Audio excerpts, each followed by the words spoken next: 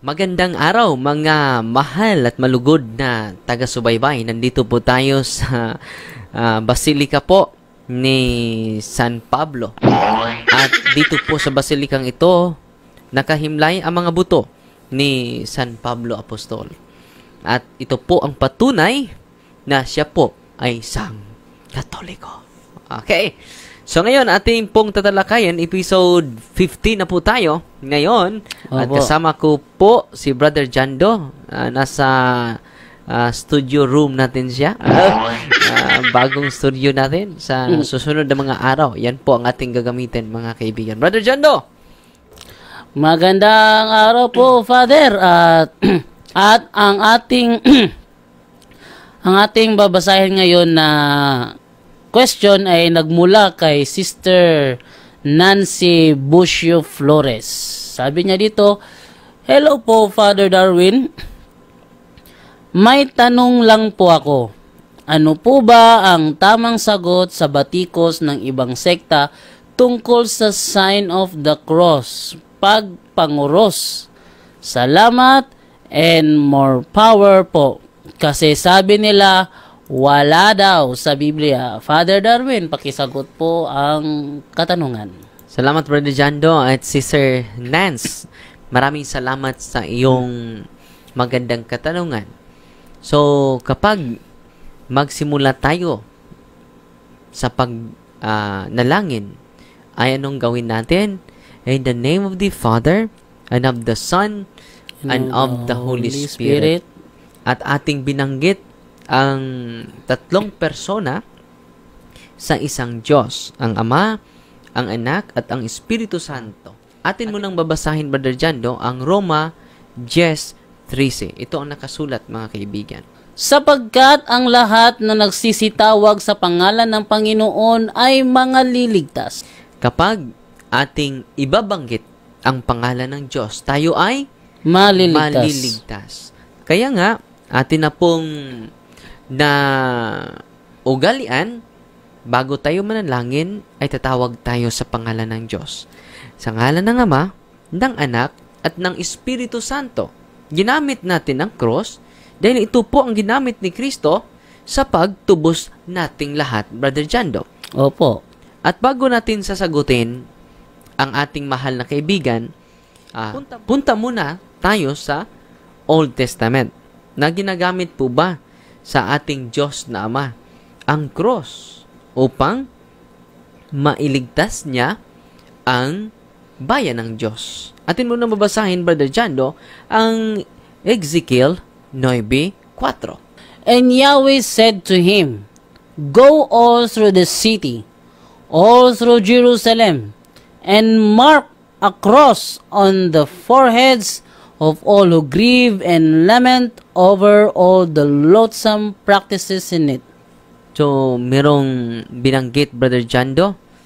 Sino ang nagsabi nito? Si Yahweh. Sabi niya sa anghel sa kamatayan, Brother Jando, "Go all through the city, all through Jerusalem, and mark a cross on the foreheads." On the foreheads. So, klarong-klaro, mga kaibigan.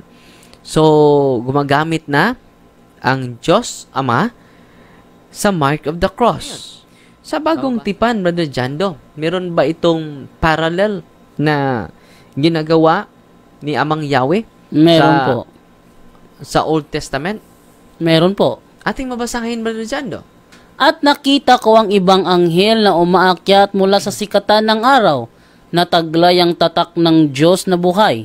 At siya'y sumigaw ng tinig na malakas sa apat na anghel na pinagkaloobang maipahamak ang lupa at ang dagat. Muna, Brother Jando.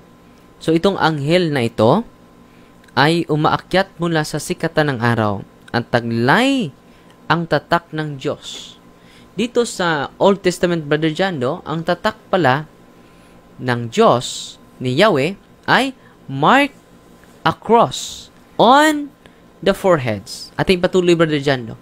Na nagsasabi, "Huwag ninyong ipahamak ang lupa, kahit ang dagat, kahit ang mga punong kahoy, hanggang sa aming matatakan sa kanilang mga noo ang mga alipin ng ating Diyos. So, meron talagang tatak sa noo. So, Brother Jando, bawal sa atin itong private interpretation, Brother Jando. Opo. Atin babasahin, Brother Jando, ang komentaryo patungkol sa Revelation chapter 7, verses 2 to 3. Ito ang nakasulat sa komentary. Ito po ang commentary of the New Testament sa page 664. Sealing of the spiritual Israel. The four winds denote days of trouble as the winds sweep away the chaff. The angels appear as carrying out the designs of God. From the rising of the sun, the fifth angel comes from the region of light and salvation. The seal of the living God is an emblem of security. This symbolism is taken from Ezekiel chapter 9 verse 4.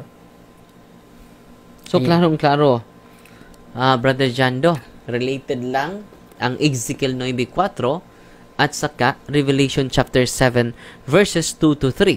At atin pong binabasa at napakinggan ninyo ang official na commentary. Hindi yun commentary ni Brother Jando. Hindi din yun commentary galing sa akin. So, kita ninyo, hindi tayo nagbabase sa ating sariling opinion o sariling konsepto o sariling idea, Brother Jando. So, sa Old Testament, kapatid na Nancy, makikita natin na ginagamit pala ni Yahweh ang mark of the cross, or sa ibang terminolohiya, Brother Jando, is sign of the cross. At pati na din si Saint John nagpatunay na mayroong anghel na nagdadala sa tatak ng Diyos o mark of God. At itong mark of God, kung ating ibabalik ang Old Testament sa Ezekiel 9:4, sabi sa commentary, it is mark of the cross or sign of the cross. Ngayon, Brother Jando, meron bang apostol na lagi niyang ipinagmamalaki ang cross ni Kristo? Meron ating po. babasahin, Brother Jando. As for me, however, I will boast only about the cross of our Lord Jesus Christ. For by means of His cross, the world is dead to me, and I am dead to the world. So, klarong-klaro, Brother Jando, I will boast only about the cross of our Lord Jesus Christ. So, si San Pablo, ipinagmamalaki niya, Brother Jando, Opo. ang cross ni Kristo. Ngayon, paano po ba natin ipinagmamalaki ang cross ni Kristo? Tayong mga Katoliko, sa pamagitan po ng pag-sign of the cross. Ipinagmamalaki po natin ito.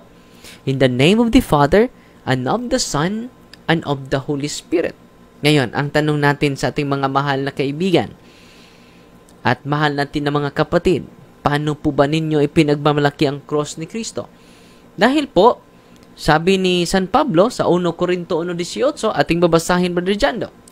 The teaching about the cross seems foolish to those who are lost, but to us who are being saved, it is the power of God. So kaya pala, ipinagmalaki ni San Pablo ang cross, Brother Jando. Dahil sabi niya, the teaching about the cross seems foolish, walang kabuluhan, to those who are lost, sa mga taong nawala. Para sa kanila, wala itong kahulugan, wala itong kabuluhan.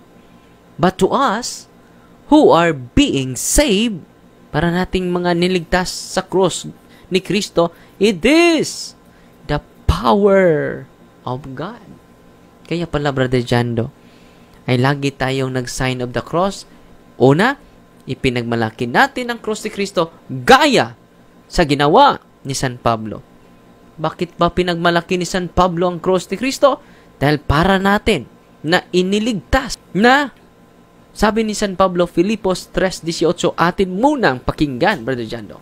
Sapagkat marami ang mga nagsisilakad na siyang madalas na aking sinabi sa inyo, at ngayon sinasabi ko sa inyo na may pag-iyak, na sila ang mga kaaway ng krus ni Kristo. So, meron palang kaaway ng krus ni Kristo, Brother Jando. At sabi ni San Pablo, Brother Jando, sapagkat marami ang mga nagsisilakan. Maraming sumusunod sa kanila, Brother Jando. Ang dami na po. At sabi ni San Pablo, sila ang mga kaaway sa krus ni Kristo. Bakit naging kaaway sila sa krus ni Kristo, Brother Jando? Hindi nila ipinagmalaki ito. Anong ginagawa nila, Brother Jando? Kinukutya nila tayo na ginagaya lang natin si San Pablo na ipinagmalaki. Pangalawa, ito ang kapangyarihan ng Diyos. So, meron palang kaaway, mga kaibigan. 100% ako, Brother Jando, na hindi tayo Katoliko ang kaaway sa krus ni Kristo. Dahil po tayo po, meron tayong sign of the cross. So, sige, meron tayong cross na malaki. Meron din tayong cross na maliit. So, yan po ang patunay, Brother Jando, na ipinagmamalaki po natin ang cross ni Kristo. So, meron tayong biblical foundation nito. Punta tayo sa mga church father. Ito po sila ay mga disipulo, Brother Jando, sa mga apostol. Kung ang ating mga kaibigan ay nakikinig at idol na idol nila ang mga modernong mga ngaral ngayon, kahit na wala silang koneksyon sa mga apostol, lalong-lalo na itong mga disipulo talaga sa mga disciples of the apostles. Isa na dito, si Tertullian.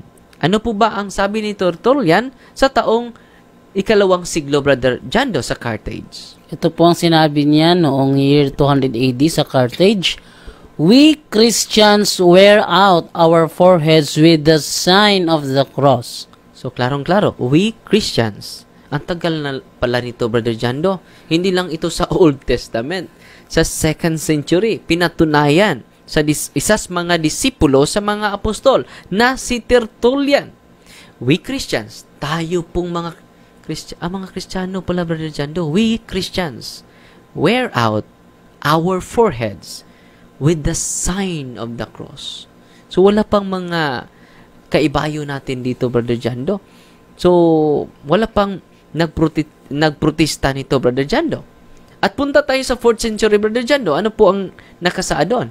Ayon po dito sa record po na inilathala po ng Wikipedia, by the 4th century, the sign of the cross involved other parts of the body beyond the forehead. So, ang simula para dito, Brother Jando, is the forehead. And then, the sign of the cross involved other parts of the body beyond forehead. Ngayon, atin mo nang tingnan ang historical books, Brother Jando. Isa sa mga historical books, itong Europe Before Modern Times, page 194. Ito ang nakasulat, Brother Jando. Other features of the early church. The sign of the cross and the veneration of martyrs come from most ancient times. So, klarong-klaro. Ito po ay pinakamalinaw na. Other features of early church, the sign of the cross and the veneration of martyrs come from most ancient times.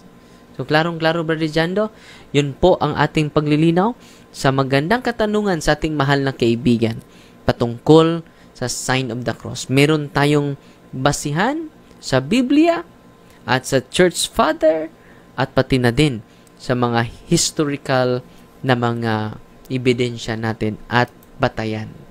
At sabi ni Job, Brother Jando, sa Job chapter 8 verse 8, bakit ba tayo nagko-quote sa history? Meron ba yang batayan, Brother Jando, na dapat tayo magbabatay din sa history? Ating babasahin, Brother Jando. Ito po, sinasabi po sa Job chapter 8 verse 8 sa The Living Bible, read the history books and see. So, klarong-klaro, mga kaibigan. Atin lang sinusunod kung ano ang nakasulat sa banal na kasulatan. Yan po ang ating episode 15 sa Punto por Punto ngayong araw na to. Magandang araw at may God bless us all. In the name of the Father, and of the Son, and of the Holy Spirit. Amen! Fight Team Maria.